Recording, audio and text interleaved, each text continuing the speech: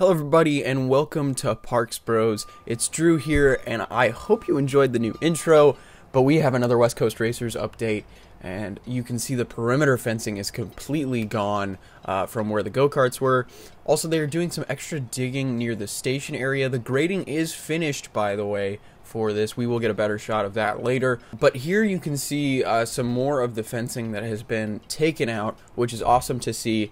It's pretty bare actually, but if you can see these three individuals, they are part of the construction management team, I believe, and they are working on the soundtrack for the area, at least the sound system at the moment. I don't think these are the same people that wrote the soundtrack, but regardless, it is getting a custom soundtrack, and I believe it's by the same people who did the Scream District, so I expect a great soundtrack, honestly, for the area. Here's another overhead shot of just what the area looks like. You can see that pretty much all the grading is finished. You can also see some of the rain damage that has been happening from the past, week or so, where we've been getting some heavy rains. But there are more equipment inside the go-kart tracks. They are still digging out more footer holes, which is great news because they are going to need a lot of footer holes, in all honesty, with the double helix section of the ride. But honestly, this whole area is kind of looking more and more bare, which is a great sign. But you can see in this trench, they've kind of packed it full of dirt kind of quickly, it seems.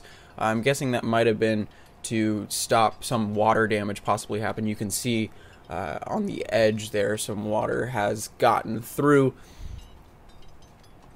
But here's another look at the go-karts again, just looking at everything. I'm really interested to see what they're doing with that trench that we've been seeing the past couple weeks or so.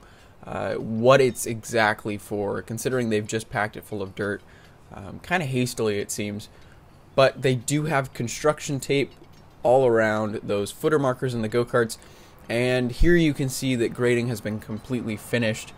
There were survey lasers out during the day, but on that lower end, that is going to be where the station is going to be, because they will need that extra couple feet below the track, of course. So that is where the station is going to be, and the rest of it is going to be just the asphalt and the queue.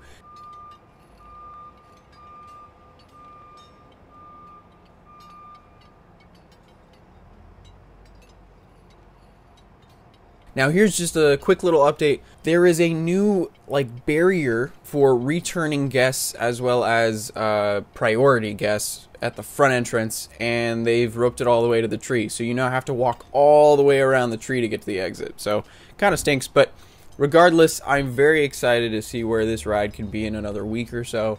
But there is a rumor going around that the track has been delayed.